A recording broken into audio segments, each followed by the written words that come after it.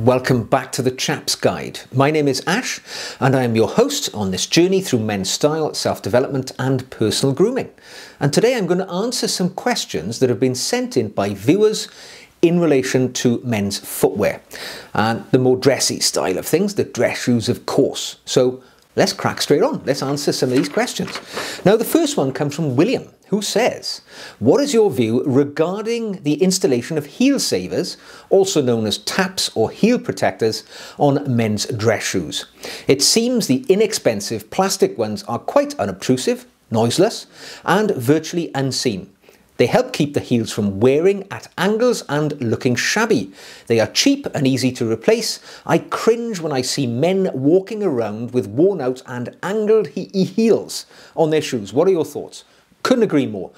It shows if your heel is sort of worn down on an angle, obviously your walking gait is sort of equal, and you're going to need to have those heels replaced from time to time.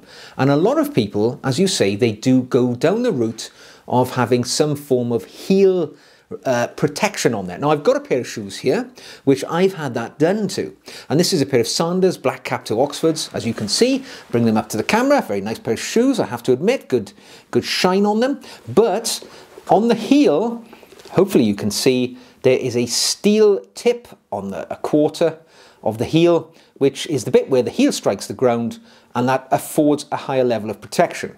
Now this is an aftermarket heel fitment, so it was placed on the top of the heel because the heel had worn down. So I had that done.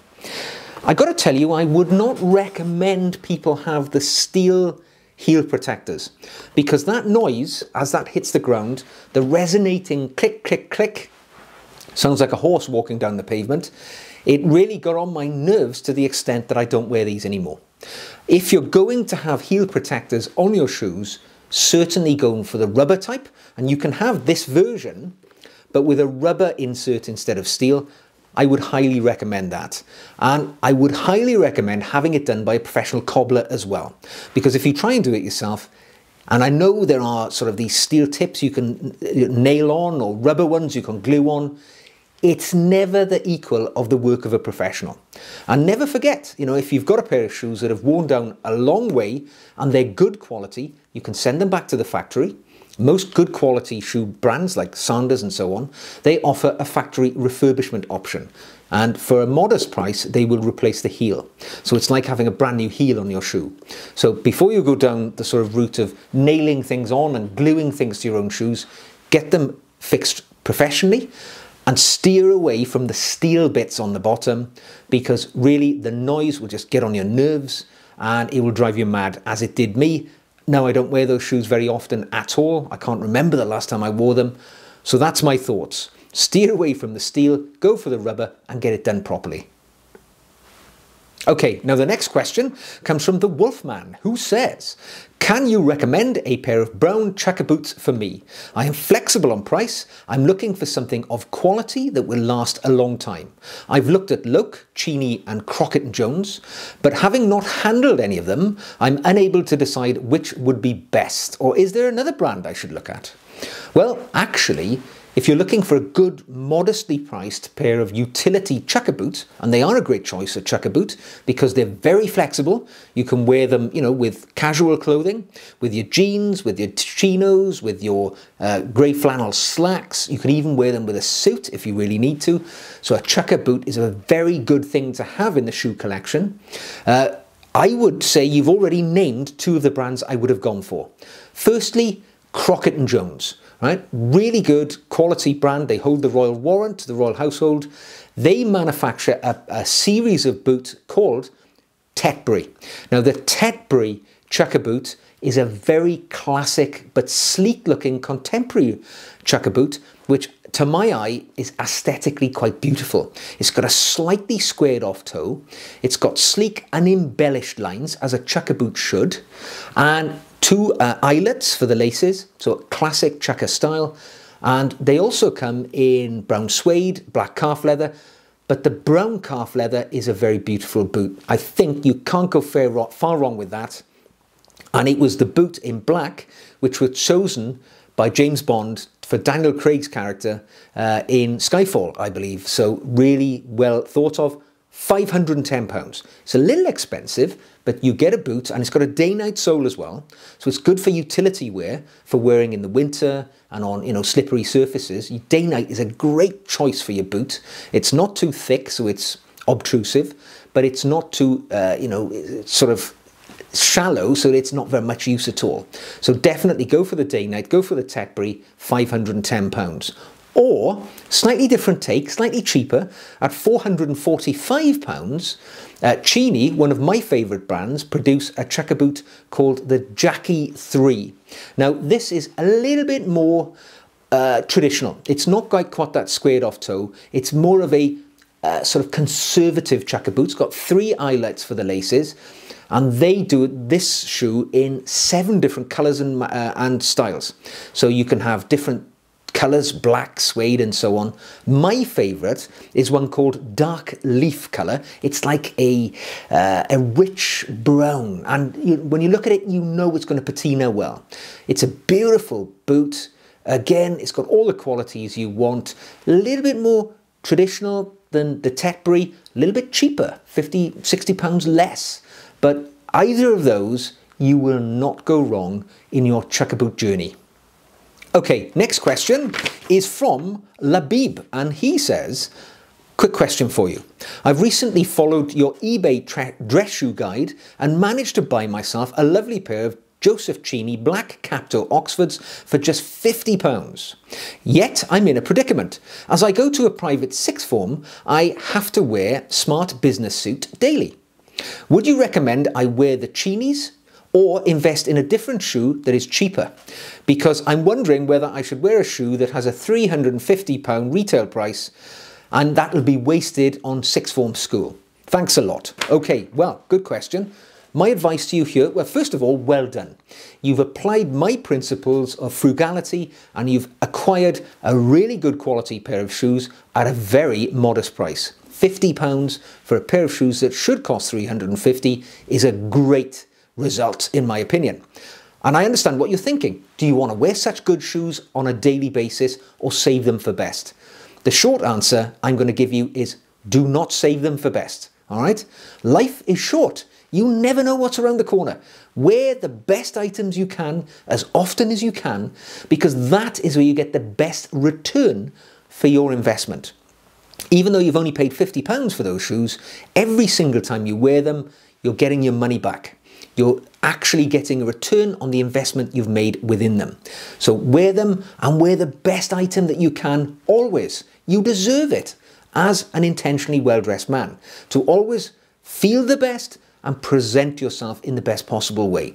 Now, never forget, when you've bought a pair of Cheney shoes, for instance, or any good quality brand, don't worry if they wear out, because you can send them back to the factory for a full factory refurbishment. Now, earlier in the year, I actually sent a pair of my Cheney chukka boots back to the factory and they were refurbished, and their current refurbishment program costs £145 if you send your shoes or boots back in, and they will do a full job on them. Now, what's a full job?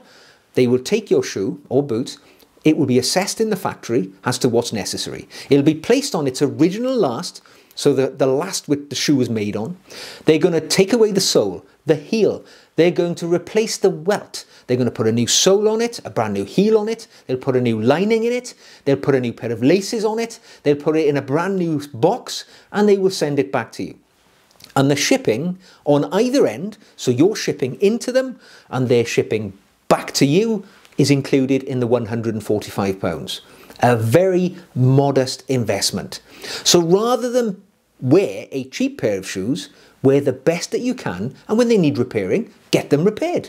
Remember, a good quality pair of shoes from a brand like Cheney, they can be repaired 4 or 5 times in the factory using the refurbishment program. That is potentially a lifetime of wear. So don't be afraid to wear your best things as often as you can. That's the only way you get the best return from them. Okay, my next question is from Chris Blanc, who asks, I have never ever understood why shoes are so important. Don't get me wrong, I understand the value of good and polished shoes, but why are they more important than, say, the jacket or the tie or the pocket square or the haircut or the hat that a man is wearing? Why is it that men are trained to look at other men's shoes to tell what sort of person they're dealing with? Is it a work ethic thing, an attention to detail thing, an honesty thing? Somebody please enlighten me. Well, it's a really good question. And I think the answer really lies in the fact that shoes are such a highly visible and easily identifiable part of one's outfit. You know, when you look at, say, maybe 3 men in a row, they may all be wearing a charcoal grey suit, a white shirt and tie. And not until you really get close enough and scrutinise them are you going to be able to tell this is a particularly good quality shirt over here, or a very lovely tie, or a good quality suit. When it comes to shoes, because of their high visibility, you're going to be able to tell fairly quickly if that's a good quality pair of shoes, and if the person wearing them has put some time and effort into the visual presentation of those shoes. For a start, you know, real cheap and inexpensive shoes, you know, they're going to give you away as somebody who's a cheap shoe guy. However, it is possible, with a bit of time and effort, and I've done this myself, to take an inexpensive pair of shoes, maybe made of corrective grain leather or something like that. If you get a really great shine on those shoes, it can turn them from being cheap and nasty looking to quite shiny and beautiful. Yes, you're sort of, you know, misrepresenting them to a degree, but it is possible. This is why we judge people on the shoes that they're wearing. You know, if you've put time and effort in, if you've gone to the trouble to display those highly desirable qualities that people seek, things like patience, like skill, attention to detail, all things which people want in a person that when they meet them, if you can show that in your shoes, say for instance you've brought those shoes up to a mirror shine, you're demonstrating those qualities, that you've got the patience to sit there and bring them up to a shine. You've acquired the knowledge and the skill to do that.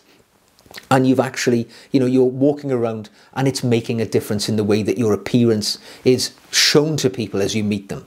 This is why I think the shoe is such an important thing, because when people look you up and down, the last thing they're going to do, they're going to look at your feet and they will look at those shoes and they will draw an assessment from it.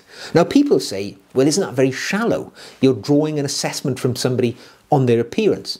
Well, yes, it is shallow, but if we've only got an appearance to draw an assessment from, it's all we've got to work with. And in the first instance, if you can make a great impression by putting a shine on those shoes, opposed to just having dirty or scruffy shoes, or cheap shoes, right, it makes all the difference in what may follow. A friendship, a relationship, a trustworthiness, a bond might be born by the fact that your shoes are in great shape. And don't forget either, it's one of the opening conversations that I've had so many times. People will come up to me and they will say, crikey, that's a great shine you've got on those shoes. Were you in the army? And so I can't tell you how many times that's been an opening gambit in a conversation I've had with other people. When they see this mirror shine, they will say that, great shine. And then you're off and running. You've made a new friend. So that's why I think it's so important, because it's something which you just don't get with any other items of clothing. Okay, now finally, last question, bit of a short one, and this comes from William, who says, shouldn't your socks match the colour of your shoes? That's what I was brought up to believe. Now, a lot of men find themselves getting dressed up to go out for an occasion, and you never know what colour socks to wear. All right, should you wear a sock which matches the colour of your shoes, or should you wear a sock which matches the colour of your trousers or the clothing that you're wearing?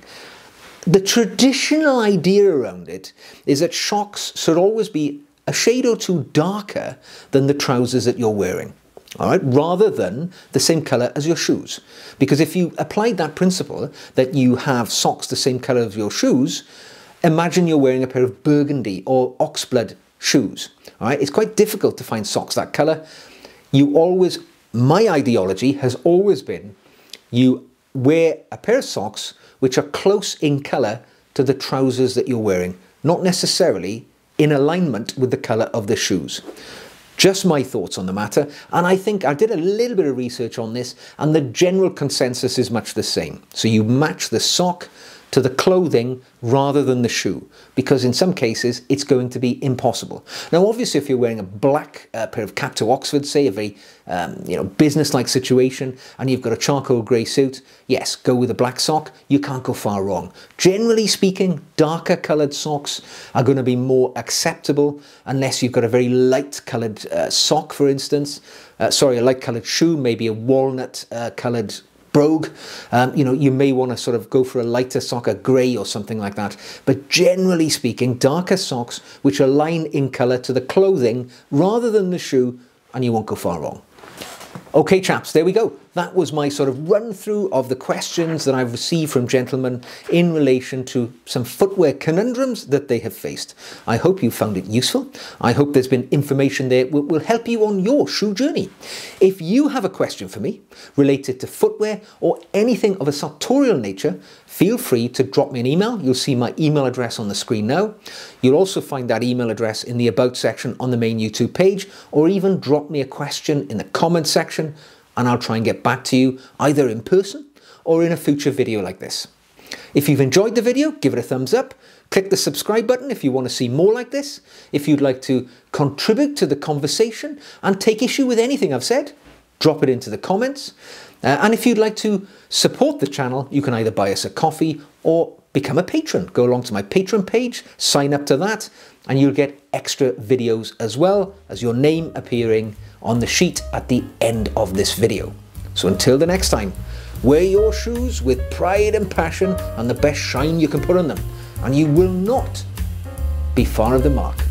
Till the next time, take care, and I will see you again very soon.